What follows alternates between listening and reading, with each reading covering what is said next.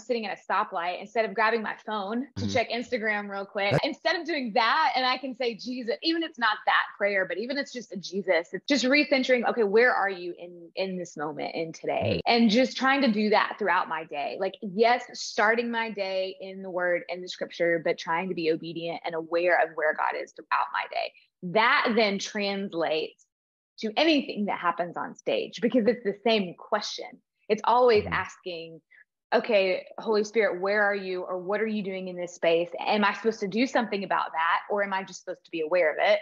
Am I supposed to pray into it? Or would you have me help this person, say something to this person? It's just exercising obedience to the Holy Spirit